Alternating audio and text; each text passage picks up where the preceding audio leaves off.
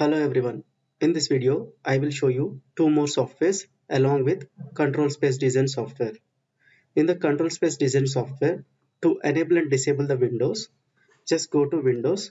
From the drop down list, you can choose based on your requirement.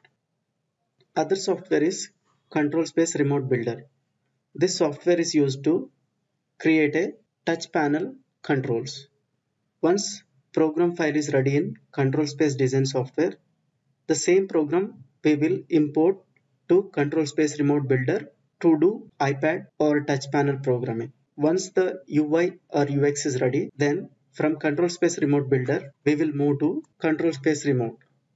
Control space remote is application which we will install on iPad, and this is a free application provided by Bose. So a separate third party control system is not at all required to create iPad touch panel. Thank you.